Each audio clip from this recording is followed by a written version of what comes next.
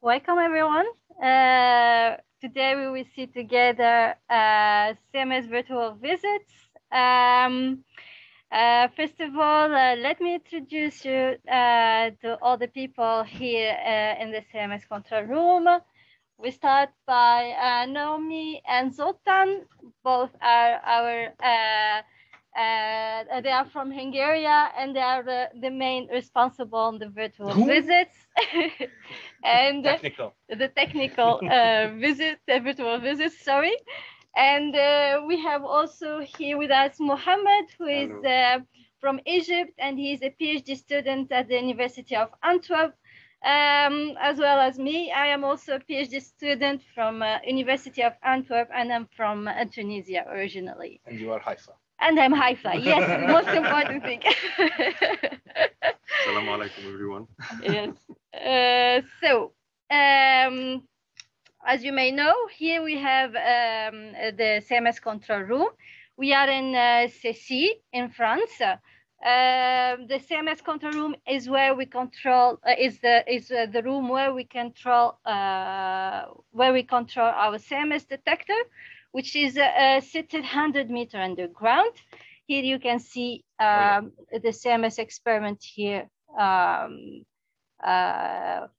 French countryside. Exactly, in the French countryside, where you can see the mouse is moving. And as I said, we have our CMS detector sitting 100 meters underground, where we will see it together today here, where you can see the mouse is moving here.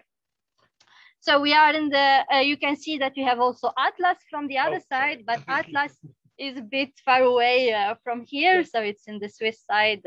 Just across the diameter. Exactly, just across the diameter, which is a diameter of 27 kilometers. So it's quite a big. It's the circumference. Yeah, circumference. So, yes, sorry about that. Yes. That's the FCC. But yeah, but if you are sitting in the plane and see from the above, you would not see this yellow ring. It's just underground by 100 meters. Yes. And you can see in the last picture in the background, you see the Alps and oh yeah, we see yeah, it. It's very nice view. Back the share. Exactly. So that's see in the background the yes. Alps and the white peak is at the Mont Blanc, exactly. which I wish to go visit one time. But yeah, the tallest mountain in the Alps. Yeah. And even you can see the Geneva Lake. Yes, exactly. The large local area. And the airport. And the airport behind the LHCb. And we have two other main targeting experiments, Alice and LHCb, just near to the certain main buildings. There we have the official main buildings and the few labs beside Atlas. Yeah. And yeah, you can see all this ring. And we are here in the French side, on the left-hand side at CMS. So welcome to you all. And I hope to enjoy the visit. I will be your mobile guide. Exactly. However, I cannot see from my glass now because of the mask. Okay, so I think I can move now. Yeah. You can run around with you for the surface. Exactly. Yes. Okay. Please. You will see me in a few minutes. Yeah. So in the meantime, the control room we can. Yes, we can. Yeah, exactly. So. As I mentioned in a few minutes here, the control room is where we the control of detector, means that we are looking for a good data taken and the detector is in a good state. Mohamed in a minute will show you all the desks from where we detect control the detector. Maybe you can share the screen. I should make them. Exactly. That's right. Yeah. Here is the shift leader desk. The shift leader is the person that it's looking and is the leader of the people that they are looking on a good data taking. Now we don't have a shift crew in the control room because we don't have actually a data taking period. So we are just closing the detector. Yeah, we are closing the detector. Exactly. We are preparing for run 3 as some of you may know. So yeah, we are just doing commissioning work on the detector without any data taken for this period. So we have more posts, yeah? Yes, exactly. That's the data quality monitoring. Yeah, that is off for now. Yeah, exactly. There is no data. Where we are sitting. Hello. Oh yeah, hi everyone. Where we are sitting, that's the trigger desk. Sorry for the strong light that's needed. And also we have a post for the data taking itself. Exactly, the data acquisition. Yeah. Here we can say here the war started. And yes, of CMS. Yes, exactly. When we push the button and we start everything. See, wait, this is the start. Of course. Yes. It's a pretty long thing. I mean, pretty busy thing. Of course. And we have here you can 120 manage million channels. Even here you can manage which kind of detector will participate or which not. Okay, and you can stop the run and you can choose what kind of trigger and so on. And we'll explain to you later what's the meaning of trigger, what the meaning of each subdetector, and etc. So I can continue. So this GSS panel, this is more related to safety, which we have like some indicator about the status of the detector. This is all green, everything is fine. But when it's turned to red, so it's emergency. And also we have some like switches, which hard switch to, in case of emergency. We need to close some of the detector, so switch it off.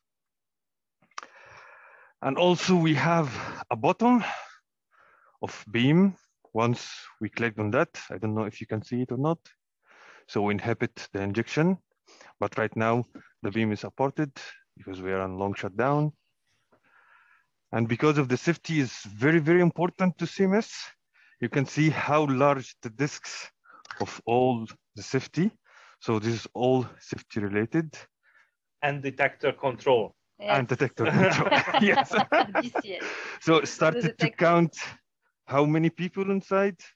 If you wanted to do any announcement underground or even on the surface, some special devices to measure the dose that the people working underground have been taken, and some detector control, as Zoltan said, and here also some safety screen alarms if we got any alarms. So yeah, the one sitting here has a long shift and has a big operation. So this is mainly the summary of control room. We also have another part here, which where our experts of detectors are sitting, but they are not here now except one, but mainly because we have the long shutdown. But I promise you, if you're coming 2 weeks from now, we'll have the test beam and you will see this control. This room is full of people, don't worry. So yeah, this was the summary of control room. And now we can move on to go on our tour underground.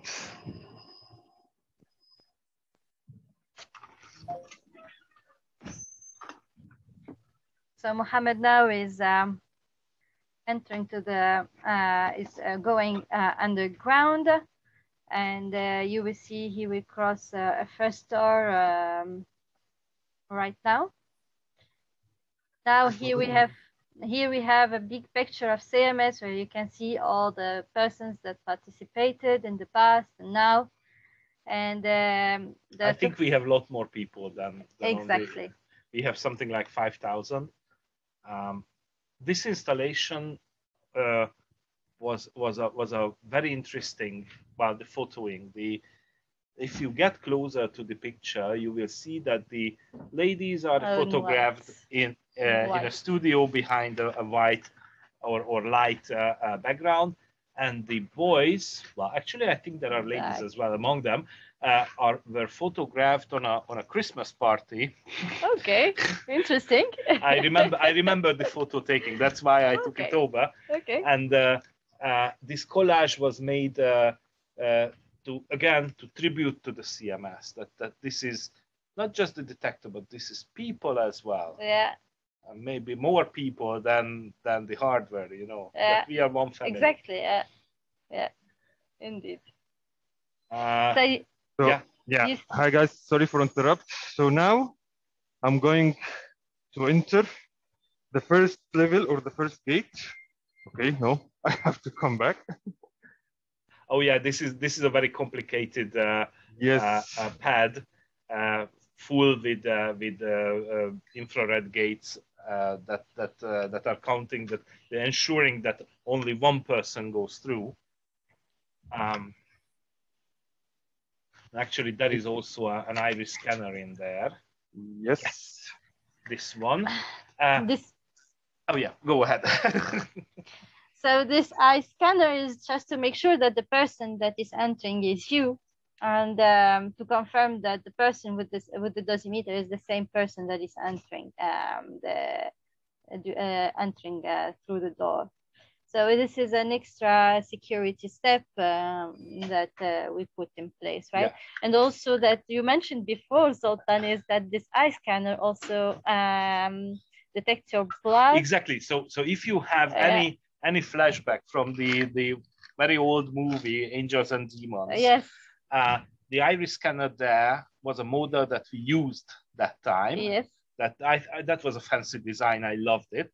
But with respect to that one, this measures both irises and the blood circulation in them. If you remember the movie, you know what I mean. Exactly, yes.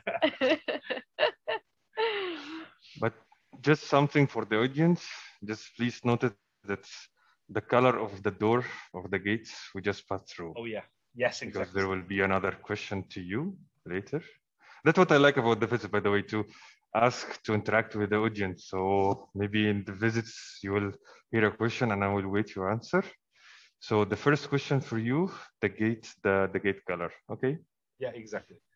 All right. So I just would like to remind the audience that you are allowed to ask questions. You are allowed to cut into our speech. This is a virtual tour and not a presentation. Yes. So please feel free and don't hesitate to ask questions. Exactly. So now you see that Mohamed is waiting for the elevator and he will go underground. And very probably we are going to lose him. Exactly. So I need the connection. But not forever. Yeah, hopefully. So obviously in the elevator shaft, the connection is very fleeky. Mm-hmm. On the way down, we used to lose the connection. On the way up, we usually keep the connection. This depends on the roaming conditions between Switzerland and France. Underground, we have a Swiss 4G network. Yeah. On the surface, we have a French one. Yeah. If we use that, because the Wi-Fi is obviously out during the journey downstairs. Of course, underground in the experimental cavern, we have a Wi-Fi, and the underground team will choose which one is the better connection. But anyway, during the elevator travel, you have only 4G. Yeah. And you suffer from the roaming unfortunately, algorithms. But that's okay.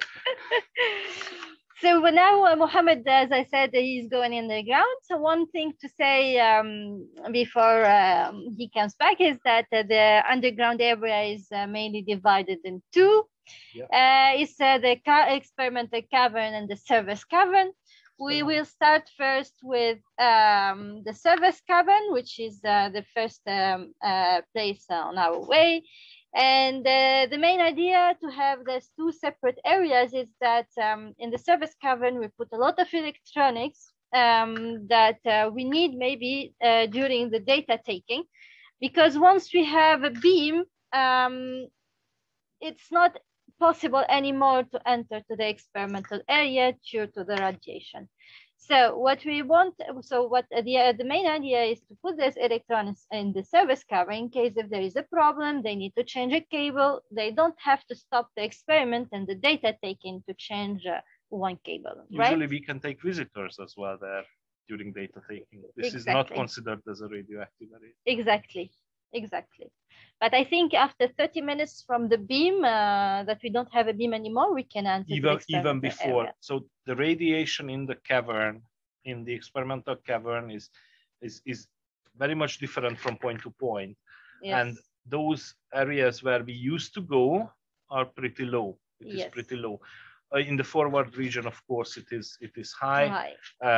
Therefore, the access time after the beam off might be different. But anyway, there is a procedure when we go in.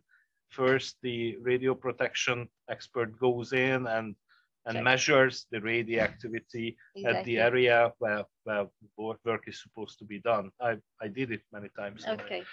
Yeah, I can imagine. Okay, so let me see if they are. No, they are not back yet.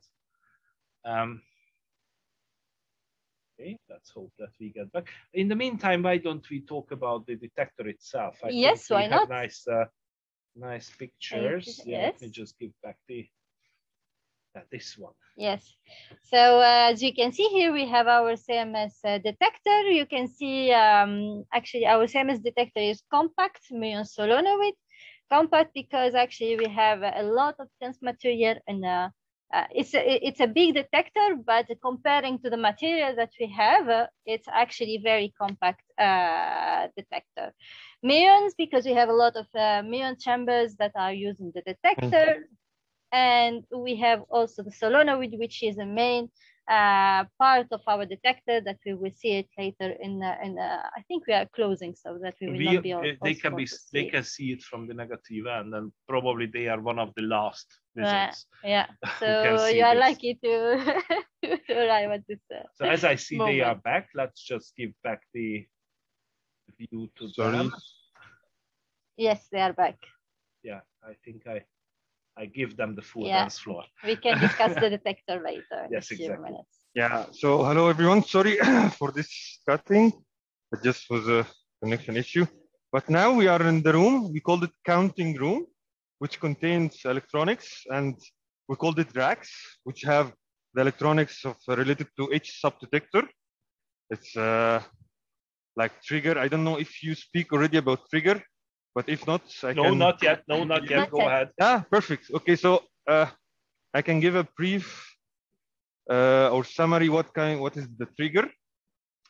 So when the LHC is running and accelerating the particles, we have many collisions inside at certain points, like CMS or Atlas or so on.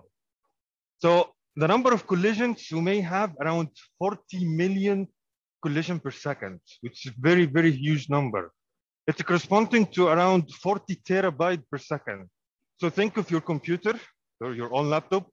If it's about like 1 terabyte, we would need like 40 laptops as yours gathering together in one place per second, not per day, per second, which is impossible. We cannot do that at all, and very, very expensive. So the idea is, or the question is, do we need all these collisions? Sorry, do we need to do all these collisions? No, because some of them are already has been studied for a decade at other detectors, LHC or whatever. So the idea is to filter these collisions and to keep only the interesting part or interesting events, which maybe contain particles we interested to study, like Higgs boson. So what we do is we have a filter system, or we called it here a trigger. Hello. Which divided. I'm sorry. Hi. May I ask a question? Yes, of course. Go ahead. Yes, please. No, it's actually the technical question. How do you cool down this room? So we took the elevator. I don't know if you see the elevator before or not, but I can go back to the elevator. We lost you in the elevator. So yeah. No, detector. This computing system room. This is right. So actually, yes, this system, these racks, that you see, are water-cooled racks, and also what we do, the room is also air-conditioned. Anyway, we have no other choice because the underground area needs a forced air circulation. Otherwise, at some point, VO would die. Exactly. So during this air circulation, we make the air conditioning as well. And in these racks, we also have an water circulation to cool them down. Yes, if you look into a rack, you might see the water pipes. Okay, maybe not here. Not here, no. Yeah, from the back, I think you should see. Okay. Anyway, what you show now is probably the first step at the CMS, where we get the gating, where we get everything in order to start the measurement at the beam crossing, bunch crossing. All those are optical fibers. Obviously, the bunch crossing information we get from LHC. Exactly. So they tell us when we have to open the gates of the detector data taking. Yeah. And that rack was responsible for that, and that's where the story begins. Indeed. All the others, now it is probably the trigger part of the detector. This is a DAC. And DAC. Yeah, TCDS. So this is data acquisition system, where as Zoltan said, everything starts there, the data taken, and the storage that. Actually, what is very important that each subdetector has different time period to create the data. And the DAQ, one of the DAQ's most important role is to synchronize them. Exactly. To build up an event. Exactly. So that's and that should be done extremely fast. Exactly. So one of the most important things what we used to check before we start the data taking period is this latency time, how long it takes a detector to produce the data from the particle crossing. So yeah, as Zoltan was saying, this is the racks, and you can figure out from the name of the racks or the label on the racks what this rack's for. So this DSS CMS, which detector safety system. So this rack belongs to the detector safety system, and etc. So I just want these orange stripes are often referred to these racks. Actually, the meaning of these orange stripes is that if we have a general power cut induced by, let's say, a problem, these racks remain on. Exactly. Because they are responsible for the safety of the detector or safety of the personnel. In this case, the detector safety. So obviously, they should be on always. Always, even when there is a power cut, a general power cut. Yeah. So if you poke into these racks, you have to be warned, or you have to be aware that that they are on. On, exactly, all the time. Yes. So yeah, if I may return back to the point which I stopped at the trigger. So yes, to continue. To continue the trigger. So we reached the point that do we need all this 40 million collision per second to keep it and record it? The answer no, because already some of them or a lot of them already has been studied for decades. So the idea to keep only the collisions which we can use and analyze, and it might contain some interesting particle like Higgs boson, etc., or new physics. So what we are doing, we have like a filter system, or we call it here the trigger system, based on two steps. The first steps we call level 1 trigger, which is a hardware trigger, because this 30 million of collisions, it's happening in 1 second. And you can say it's like around 1 million collisions per 25 nanosecond, which is the time of each proton bunch. So you need to have a decision within a microsecond about to keep this collision or not. So we have a level 1 trigger, which is based on hardware, and it's super fast. Within a microsecond, it takes a decision to keep the collision or not. And it could reduce the 40 million events to 100,000 events per second. But still, 100,000 events per second is too much to record and to save. So what we have next, another detector, we called it a high-level detector, which is the second step, where it based on fully computing programming code, the traditional computing programming code, okay? And it can reduce, first, it has a longer time, so it can reduce from 100,000 events per second to only 1,000 events per second. So you can imagine that from 40 million collision per second, you end by 1,000 collision per second.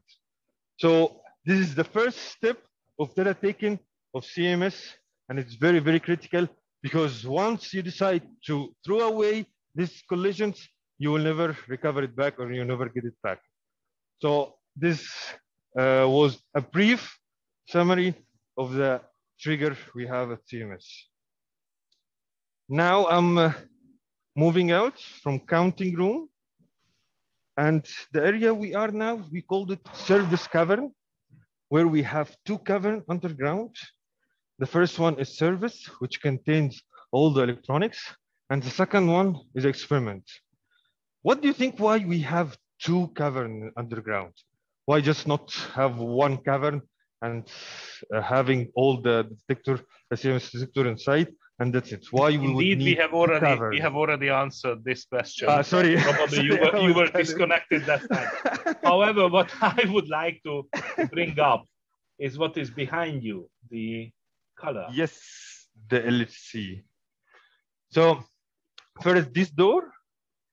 Yeah, the door. Yeah, exactly. Behind this door, you have what we were discussing in the beginning, the LHC tunnel, which is using.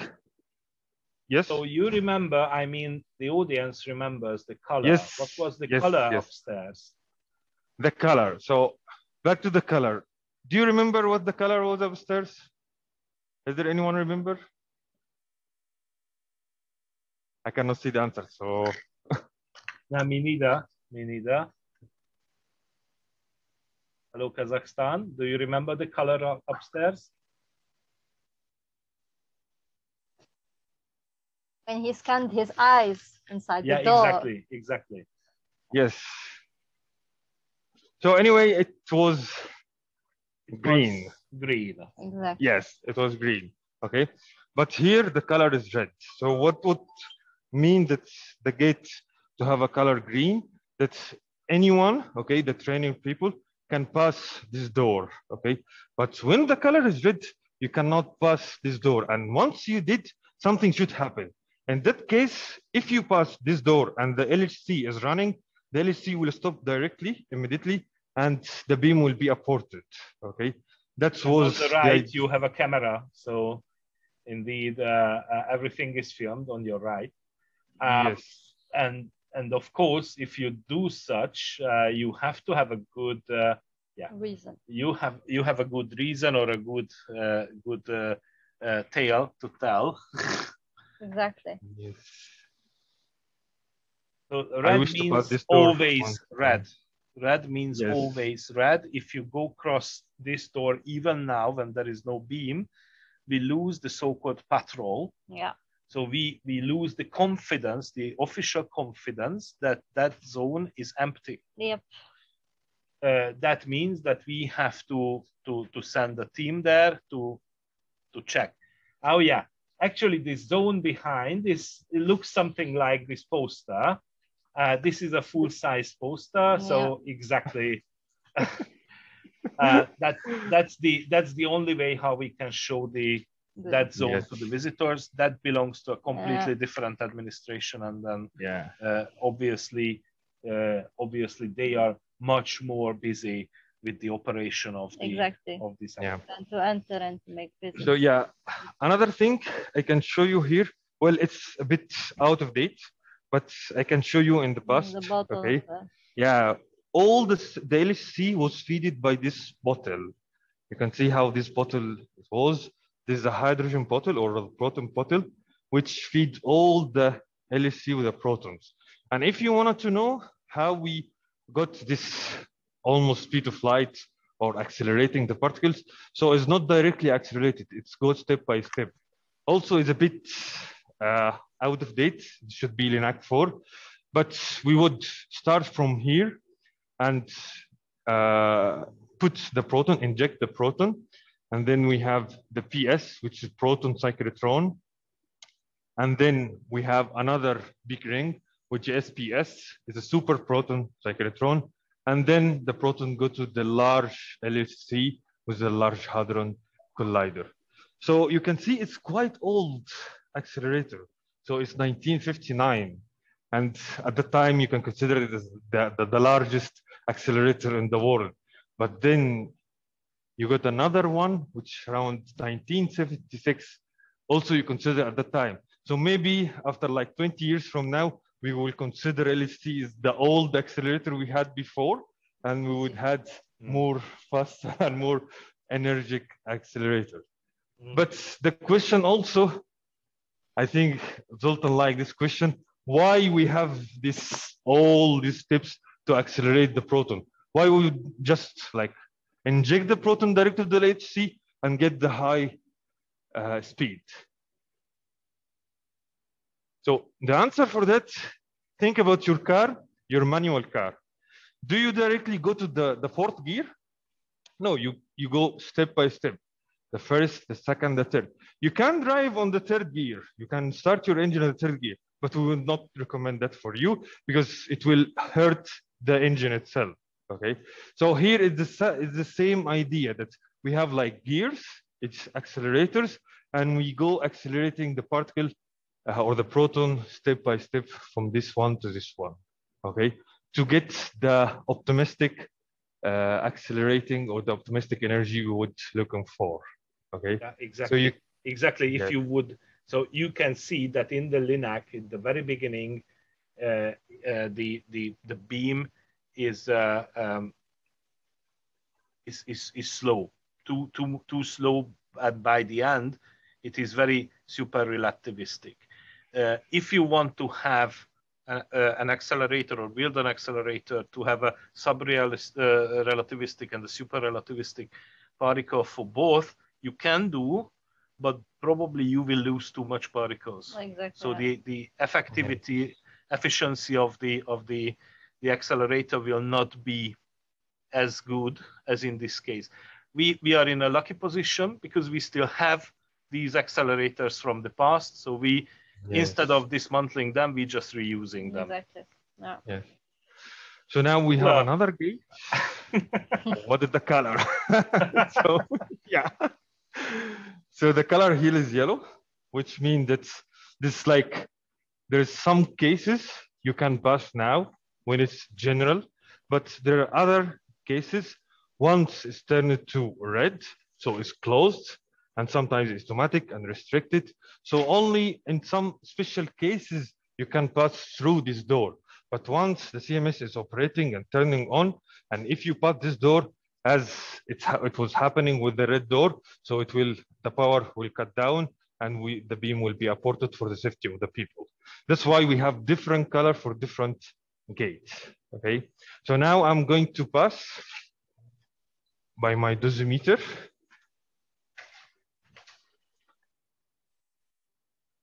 And I have to keep the camera down because the reader can count the camera is another person, and we don't want to do that. I'm doing the eye scan. So Mohamed now is heading to the experimental cavern. Show you our beautiful detector. Oh yeah. I hope he's going to be Lazim. Exactly, once he managed to cross the door. My glasses was... I made his access today, so yesterday even, so he should be able to go through. So yeah, thanks to Noemi for help. Well, anyway, that's a safety measure that we have two people in that crew. It's not just because one can hold the camera, it's rather because they protect each other. Exactly, yes. Exactly. So he managed to pass. Noemi now is passing. Noemi is passing. And now they are almost there to show you our beautiful detector. The most exciting part of the visit starts now. Starts now, exactly. We have to have like a music, like well, I can say ba ba ba ba. Even. Voila. And they are in. Actually, probably you realize that they got through a chicane. They had to turn twice. It's because of the radiation. The gamma will not get through, and the neutron is also reduced, as well as will not get through practically. Exactly. So yes, here is go our ahead. detector. So at first I wanted to show you something. I don't know if you can see it from here. See this silver beam pipe there? This is where the proton is passing. So you can imagine all of this detector just for this beam of proton, and the collision is happening here. I don't know Let's if just you call can it LHC. Yes, the LHC. So yeah, this is our CMS detector. As for sure, Haifa was explaining to you, is about like onion structure. You have several detectors inside, and each detector is dedicated for certain type of particles. Start from muon system, which is the outermost layer or outermost detectors. The muon is the heavier version of electrons. And then we have the magnet, which the solenoid, this one. And the magnet here, we passing a helium, liquid helium at 4.2 Kelvin to reach the superconductivity, okay, and allow around 18,000 of ampere current to reach the superconductivity and to reach supermagnet, and it will produce around 3.8 Tesla. So it's like 4 times the Earth. And then we have another detector. I don't know if you can see it from here or not, which is called the calometers. And the calometer is dedicated or specialized to detect a particle like electrons or photons and measuring the energy. And we have another particle, but you mainly heard about the jets, the pion and kaons, but it's okay if you didn't hear before. And then we have a very important kind of subdetector, which uses to tracing the electric charge. What would be this important? Because by tracing the electric charge, you can measure a very important feature of the particle, which is a momentum. Okay, once you measured the momentum of the particle, then you can identify many features else, like the angles, and then you can. Mohamed, let me share this screen. Yes. And that allows you. So yeah, thank you, Zoltan, for sharing the screen. So now we see better because this is one wedge of the detector that you saw. Exactly. And you can see that the first part on the left is the silicon tracker. It's used to track the particle and actually to measure. I mean, it's used with together with the superconducting solenoid to be able to measure the momentum of the particle. So as you can see, the curvature of the track here on the tracker, this is the curvature that will allow us to measure the momentum of the particle and also the charge of the particle.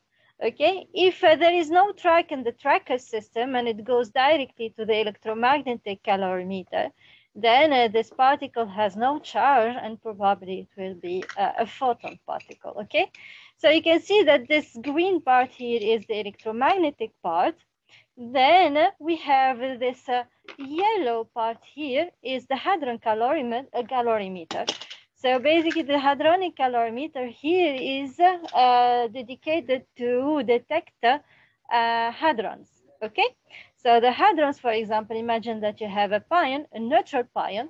The neutral pion will not leave any track in the track because it's not a charged particle in the silicon tracker, and it will deposit all its energy in the hadron calorimeter. Okay, but however, imagine if you have a charged pion, plus or minus, and it will cross the tracker and the calorimeters.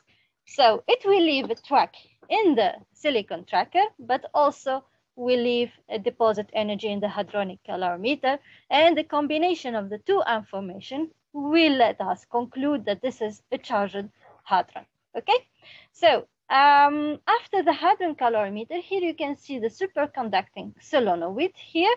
And then after the superconducting solenoid, you can see that we have the muon chambers and they are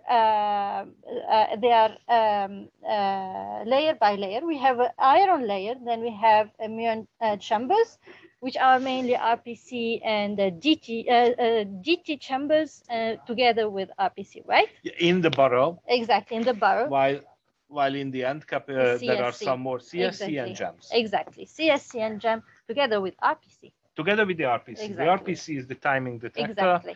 That's a very important detector to know that something happened. That takes part in the trigger as well. Exactly. Therefore, they have, I think, 600 chambers. Or yes. They have many. far more. Far more Yeah. than the others. Yeah. I have one question. Yes, go please. ahead. Yes, as I know, the Atlas and CMS detectors are constructed for the search of Higgs boson and the particles which predicted by supersymmetric theories. Yes. And my question is, what is the difference between Atlas and the CMS detectors in the structure? May I answer this question? Yes, go ahead. So, thanks for the question. So actually, the two detectors were built independently from each other, and the main common thing, what we want to know, what we want to measure, is the momentum of the muons. If you measure the momentum, as Mohamed and Haifa already told, you measure the deflection of the path, and you want to measure the curvature. In order to measure the curvature, you have to have a decent deflection, because if it is just a very small part, then you cannot fit a circle, you cannot fit a helix correctly. So you want to do this. How do you do this? You have two choices. One is to put the particle in a strong magnetic field, just like CMS. And in this case, in the strong magnetic field, you have a decent deflection.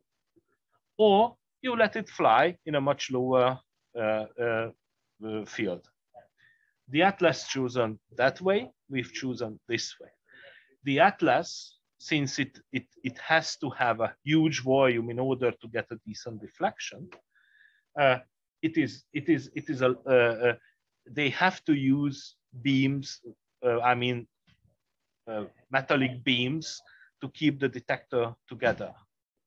And these, mainly iron or steel beams, deform the magnetic field. Actually, their magnetic field is more complex than ours. They use not just solenoidal field, but toroidal field in order to have two measurements. So they have a very complex field. Of course, they measure this field from point to point in order to calculate the correct curvature of the particle path. But of course, there is a limit to the precision of understanding the field. They have a very good measurement. They have therefore a very good muon spectrometer. But of course, their systematic error on the momentum measurement is dominated by this limit of the measurement of the magnetic field. That changes from point to point. In CMS, what we've chosen, that inside the solenoid, we have a quite homogeneous 3.8 Tesla field. Outside the solenoid, we use these metallic slabs, iron slabs, to confine the magnetic field. We confine more than 99% of the field. And this metallic structure is constructed such a way that we create a saturation field, so very close to the saturation field of the iron, which is somewhere around 2 Tesla. We create quite a quasi-homogeneous field there. So the muon chambers are in a homogeneous field. So that means that by physics, we know the magnetic field. Of course, we measure as well, but we know the magnetic field. And in this case, in our case, it is not the knowledge of the field from point to point that limits the systematic error. However, in our case, we have another dominant thing. Yeah. Since we have a huge amount of material, the CMS weight is dominated by these irons. So you can imagine that we have several thousands of tons of iron there. which means that there is a chance that the muon during its flight just encounters an iron nuclei. And in this case, it slightly changes its direction. Of course, it's not 90 degrees. It's just a very slight change, but this creates a systematic error on the momentum measurement. However, if both the two detectors where there are two dominant systematic error channels measure the same momentum of the 4 muons, and it happens to be 127 GeV, that means that we measured the Higgs to the same mass or any other particle, we can be sure that the measurement is not biased by the systematic errors. And this is the easiest explainable difference between the two detectors. Of course, there are several others. The calorimeters are different. The structure of the tracker is different, etc. But what is very important that we try to make different systematic errors on the measurements. And if despite to this we get the same result, we can be sure that what we measure is not an artifact. Yes. That's why we do need at least 2 detectors. Yeah, to confirm. Yeah. Yeah. So thank you very much, Zoltan, for this very, very nice and constructive discussion. Water, yeah. Yes, but what was very constructive, really. Thank you. Can we ask another question, please? Yes, yeah, yes, go ahead. please, go ahead. Considering the complexity and how many parts are involved in all of this, how often do you have stoppages due to like beam breakdown or some detector that suddenly stopped working? And how long does it usually take to solve these problems? May I ask again? May I answer again? Please. So this is a unique system. If you look at the LHC, that's a unique system. If you look at any of the detectors, they are unique systems. Okay. So they are completely different from, let's say, the car industry, where you have several hundreds of thousands or even millions of the same type of car produced, where these problems can be mitigated. In our case, if we get a major problem, we have to stop. However, concerning the detector channels, we can allow some detector parts not to work. What is important that if we know a problem with the detector, that should be propagated through to the simulation, because that might create again a systematic error on the measurements, and we can exclude them if our Monte Carlo simulations know about these detector channel problems. How often do we mitigate the problems? Of course, there are different sources. So if a detector electronics is fails outside the detector, then it's probably easy to change. If it is in this the service cavern, then of course we can go down at any time. If it is in the experimental cavern, we have to wait for the next beam stop, which is in several hours. So that can be done. If it is inside the detector, of course we have to open the detector. During the run 2, every year we open the detector, indeed. We do not plan to open completely the detector during run 3. The end caps will be opened. That means the end cap plates, except the innermost one, that we do not plan to open. But of course, it depends on the emerging situations. Concerning the LHC, the situation is very similar. So if they have a major issue, then they stop. If they can wait with the problem solving until the next beam stop, then in a couple of hours they can access the part. Obviously, depending on the radiation environment, they displace at the LHC quite much. However, in every 6 weeks, 6 to 10 weeks, they have a 3 days off during run. That's a normal technical stop. Then these problem solvings can be done. and every year end we stop for a couple of months, then even more problem solving can be done. And there are these famous long shutdowns that happen every 3 to 5 years. Then not just the maintenance, but as well as the development can go on, even both for the detectors and the accelerator. It's like what we have now. What we are finishing now, fortunately, actually, this was a very long shutdown. We didn't expect it to last so long, but due to the COVID, it took 1 year longer. Indeed. So yeah. Now we are finishing closing up the detector and hopefully get run by the beginning of next year. Exactly. Thank you again, Zoltan. Thank you so much. Yeah, completed what Zoltan was saying about the closing. So for sure, as Haifa was explaining to you, we have two parts of the detector, indicab and barrel. Okay, and the indicab, we have two indicab, one minus and negative from both sides, and the barrel which is in the middle. So you can see, I don't know if you see it before or not, but you can see from here the indicab is already closed. And the next time will be open again, I think after 3 years or so. So we are just in milestone moment right now.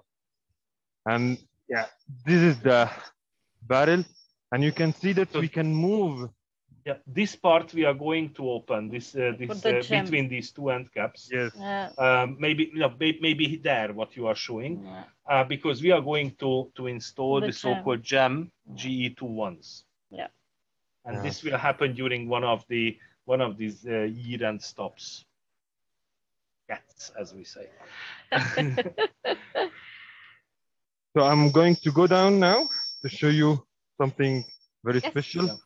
And maybe Haifa will take over and clear it down. So due to this closing works, we were asked to keep off from the positive end where you are at this moment, but you can walk on the negative on X1. Yeah. So Mohamed is heading now to the level 0, right? He's going down now. X1, not to X0. Okay, X1. Yes, sorry. So at the same time, maybe we can put again the detector, so I can show the mirror how it. Oh travels. Yes, of course. Yeah. The detection, this one. Exactly. So we just discussed about the calorimeters, but the mirror chambers, you can see that they are at the end, just because the mirror actually it travels all the detector and it doesn't stop, and therefore we can detect it at the end of the layers here, as you can see. And we discussed it with Zoltan in a few minutes ago, sorry.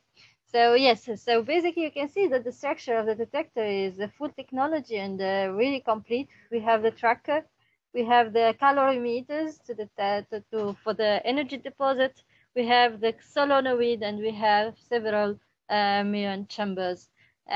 Which is actually full and complete technology, right? Mm-hmm. So we detect really everything. I think I give them back that picture because that's very interesting. Yes. So hi, it's me again. So as was Zoltan and me and Haifa was saying, we are moving this part. So you can imagine that the full CMS can be moved. But how we can move all this part of whether indicab or barrel? We have a very, very tricky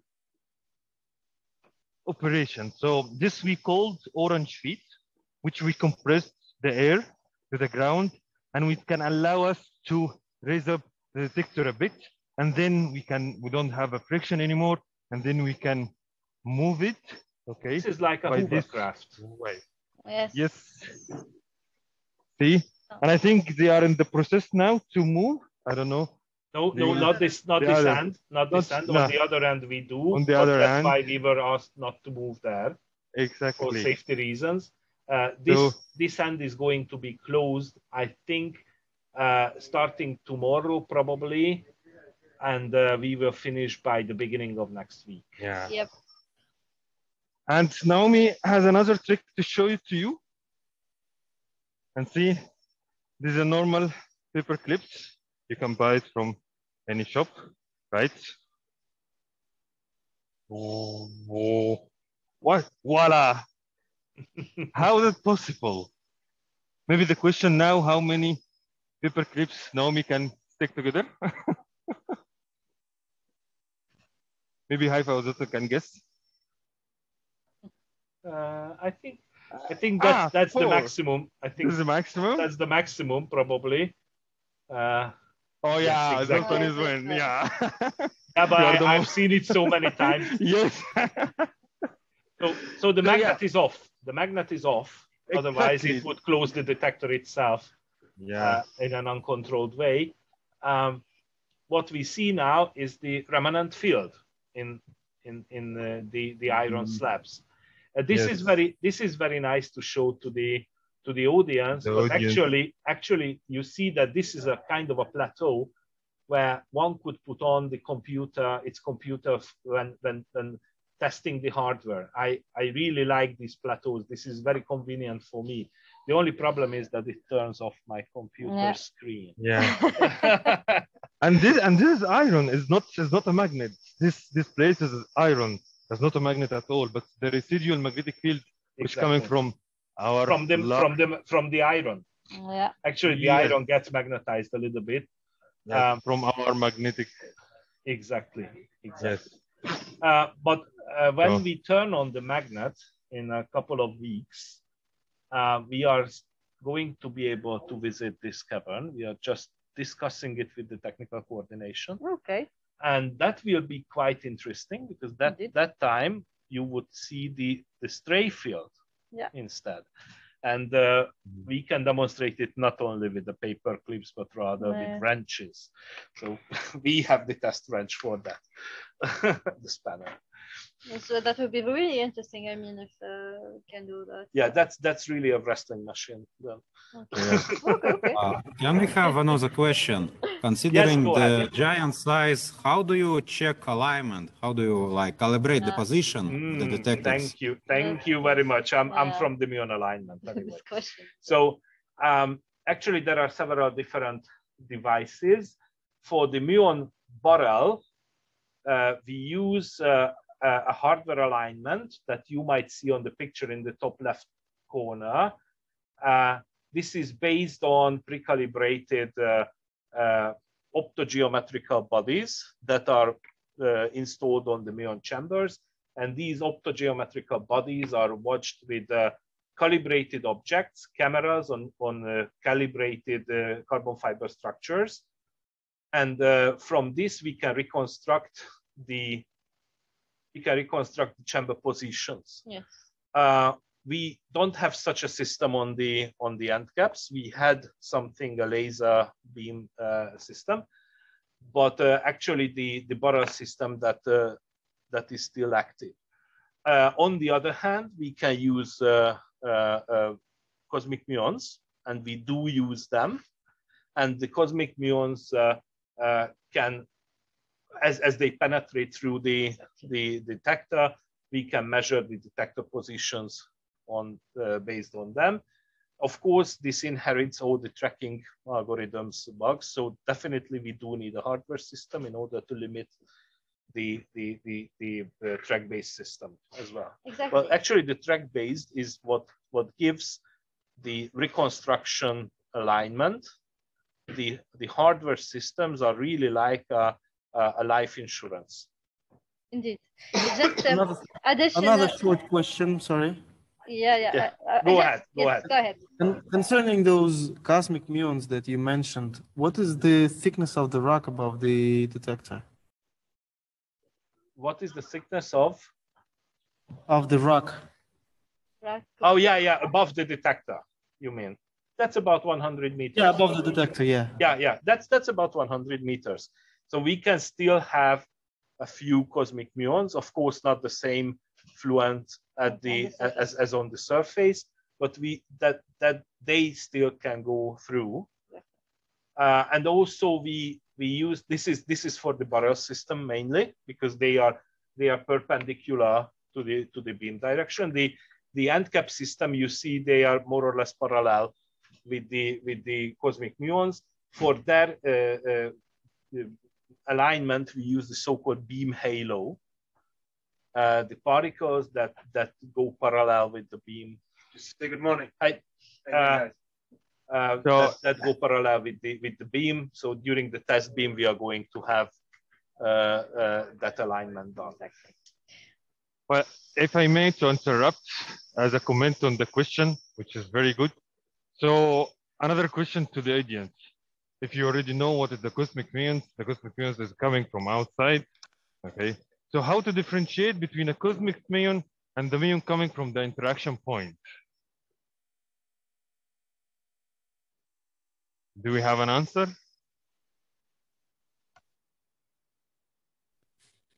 By reconstructing the trajectories. And then what would be the main difference between the cosmic coming out from outside and the cosmics coming from the interaction point? Shouldn't it be done like on the trigger level, like you showed us earlier? Yeah, it would be at the trigger level, but the main difference would be the direction. So imagine the timing and the timing. Yes. So imagine the cosmics is coming from outside to enter in the barrel, which we are seeing right now. Okay. So the direction of the muon in this direction, which is the cosmics. But the muon is coming from the interaction point will go in this direction. So by trigger system, it can be easily to differentiate between this muon and this muon. But another question will be, so how about if the muon from the interaction point coming in that direction and the cosmic also coming in that direction? At that point, we are tracing the track of the muon. If we found there is track of the muon coming from above barrel to downside, so this cosmic one is continuous. But if the muon coming from the interaction point, so this is not the cosmic, and this muon coming from the real interaction process. So and also the timing for sure, but mainly that's how we differentiate between the cosmic muon and the muon coming from interaction. I will go around now. Yeah, what I would encourage is, are rather the questions. Yeah. Yes. Maybe Mohamed, you can show the shaft as well. Oh yeah. Where we shaft. Exactly. Okay, I will show. Yeah, you can see there's a shaft here. Yeah. Exactly. So that's where we lower the. Yeah. Yes. And you want to talk about it? Yeah, well, actually, yes, we can talk about. So the detector was built on the surface. Exactly. For not just because we can do that, but the indication for that was rather that the civil engineering work to build the cavern took so long that we could not afford waiting for these works complete. Therefore, we built up the detector on the surface. We tested the magnet in 2006, and then we started to lower the detector parts, 13 big detector parts. The lightest was, I think, 800 tons, and the heaviest was 2,200 tons. Of course, that was the middle part together with the magnet. And during lowering, we didn't have too much space. You know, if you would hang this kind of object that would start to swing, we had to minimize the swing to less than 10 centimeters because the shaft is just something this size bigger than the detectors. Yeah, exactly. Actually, this was also because this kind of thing, I mean, the vertical shaft is extremely expensive. We couldn't afford to make it meters bigger. Yes. That also holds for the underground cavern. We only have a 53-meter long underground experimental cavern. We cannot open the experiment such a way that all the parts are accessible at the same time. We have to play with this again just because of this price issue. So we had to keep it at an acceptable level. Yes, exactly. So that's what I wanted to say. Is there any questions before I would allow the guys to leave the experimental cavern and join us on the surface? Don't hesitate to ask your questions. No any other questions right now, but this has been an amazing experience, but we are very short on schedule. Yeah. Okay. So anyway, in that case, I would ask the underground team to leave the underground experimental cavern and join us on the surface for the recap. Okay, we are coming now. Yeah. Okay. So in the meantime, if any questions come in, we try to answer with Haifa, and you will see the other access to the experimental cavern. Obviously, for safety reasons, we must have more than one. Indeed. So he's leaving now from the other side. Yeah, again, a chicane. Exactly. And you can see that we have the cables, the gray cables on the top. There's our that's our connection. Exactly. This is our connection. This is how we have connection 100 meter underground.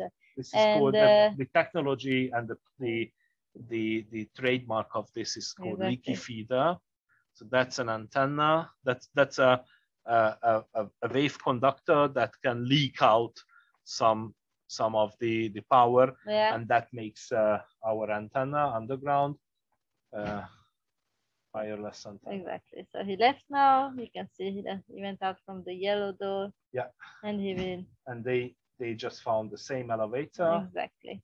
And as soon as Noemi is out, they will. Yeah, they will come in. You might see the footprints on the floor. This elevator is validated for 32 people, but due to the COVID, only 5 can travel at the time. To keep the distance, safe distance. These are the schedule things. These are quite important. I think this is probably not the best view, but you might imagine we have a very complicated device with hundreds of tasks to be done, maybe thousands of tasks to be done during the long shutdown. And some of these tasks can interfere with each other. So we had a huge effort on scheduling all the possible works for these 2 weeks, 2 years. And we have a team who is responsible for maintaining the schedule. And of course, this is kind of a bulletin board where we show it up. Actually, every morning, every workday, every morning at 8:30, we have the daily meeting on the scheduling and the works. Every week, we have twice a bigger view, make a bigger view on the detector status and the schedules. So this should be controlled and handled very tightly. Otherwise, we would not be able to work. Exactly. So now they are back on surface. They are back on the surface. They are leaving, and in a couple of minutes they will be next to us. As you see, there is a traffic there. Yeah. People are getting through. Yeah, we have to wait a bit. Yeah. No. I think now it's your turn. Yes, second. Yeah.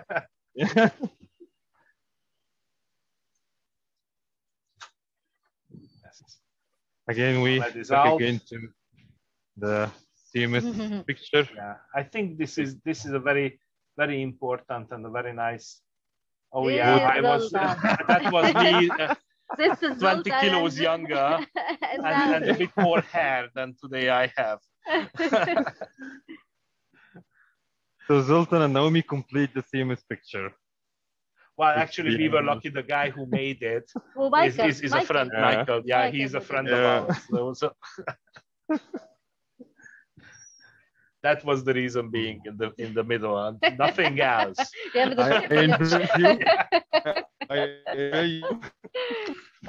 You always have to know the correct people, the exact ones. Okay, so they are back on surface. Hello. Hey. So what I would propose to our Kazakh partners is to make a wrap up.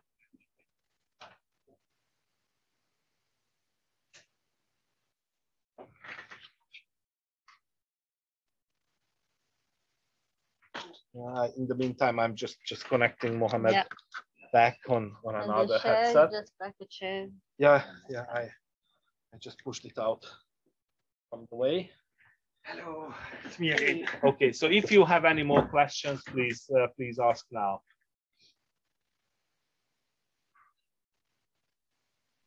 I think there will be no more questions. Okay, then in this case, I would like to thank you for joining us today. Indeed. Thank you very much, everyone. And I hope you enjoyed the visit today. Thank you very much. It was very interesting. Very good. Thank you. Thank you. I hope we continue soon. Exactly. Indeed. Yeah, and I hope to see you all of you here. Exactly. Yeah. And physically as well. Physically, yes. Thank you very much. Students. Just quick question concerning the recording of this virtual tour. Will it be available for us? Yes, I have to have a little bit of a post-processing now that I'm going to start as soon as we stop the event. And in 2-3 hours, this will show up on our YouTube channel. I will inform you via email as well, and also add the link to the Indico page of the event. Yeah, that's great. That's great. Thank you very much. You're welcome. Thanks to you. Thanks. It was nice to meet you. Thank you very much. Ciao, Bye-bye. ciao. Bye-bye. Bye-bye. Thank you. I don't touch anything.